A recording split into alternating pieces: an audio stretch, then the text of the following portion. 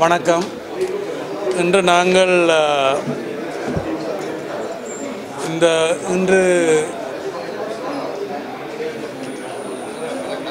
இன்று அந்த கொரோனா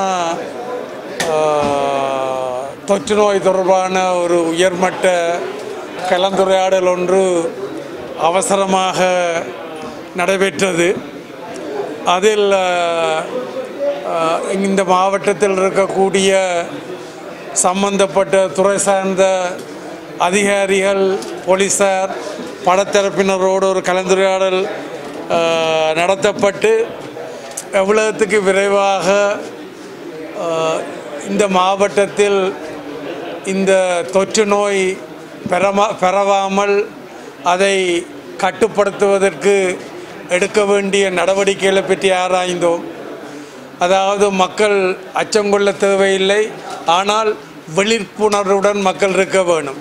விழிப்புணர்வுடன் இருப்பதற்கு ஊடாகத்தான் இந்த தொற்று நோயை நாங்கள் எங்களை அணுகாமல் பாதுகாத்து கொள்ளலாம் என்பது தொடர்பாக கலந்துரையாடி எல்லோரும் ஒத்துழைத்து வேலை செய்வதாக உறுதியளித்துள்ளார்கள். அதே நேரத்தில் இந்த தினமும் தொழில் செய்து தங்களுடைய வாழ்வாதாரத்தை எதிர்கொள்ளுகின்றவர்களுக்கு ஒரு விசேட ஏற்பாடு அவசியம் என்பதை பற்றியும் கலந்துரையாடினோம். அதாவது வெள்ளம் வருகின்ற பொழுது ஒரு 3 நாளைக்கு அல்லது ஒரு வாரத்துக்கு அல்லது 2 வாரத்திற்கு சமைத்த உணர்வு கொடுப்பது போல நான் அரசாங்கத்தோடு கதைத்து இங்கு அவர்களுக்கு உணர்வு கொடுக்கறதுக்கான ஒரு முயற்சியிலே ஈடுபட்டிருக்கின்றேன் என்பதையும் இந்த சந்தர்ப்பத்தில் உங்களுக்கு சொல்ல விரும்புகின்றேன்.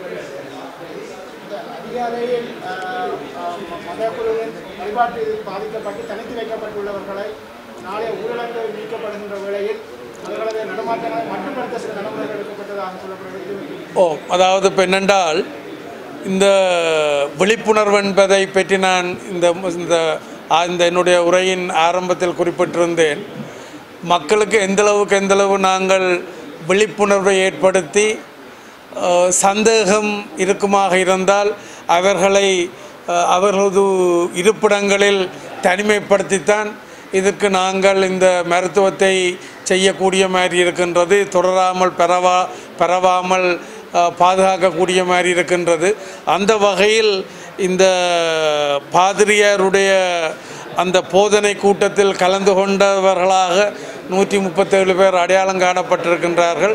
அவர்கள் தனித்து, அதாவது தங்களுடைய வீடுகளிலே அவர்கள் தனிமைப்படுத்தப்பட்டிருக்கின்றார்கள். அப்போ நாளைக்கு இந்த ஊரடங்கு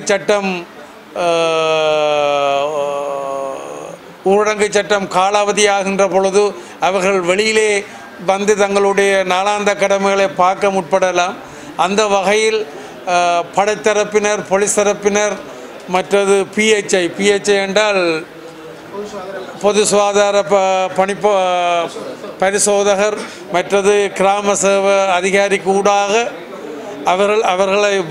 அவர்களுடைய அந்த காலம் முடிய மட்டும் வெளியில் வராமலும் அவருடைய நாளாந்த தேவைகளுக்கு உதவக்கூடிய வகையிலையும் ஒரு ஏற்பாடு ஒன்றை பற்றியும் நாங்கள் கலந்துரையாடி இருக்கின்றோம். இந்த வைரஸ், இந்த கொரோனா தொற்று நோய் பரவாமல் இருப்பதற்கு மக்களுக்கு விழிப்புணர்வை ஏற்படுத்துகின்ற அதே நேரத்தில் அச்சம் கொள்ள வேண்டாம் என்பதையும் நாங்கள் வலியுறுத்த வேண்டும் என்றையும் கேட்டுக்கொள்கின்றேன்.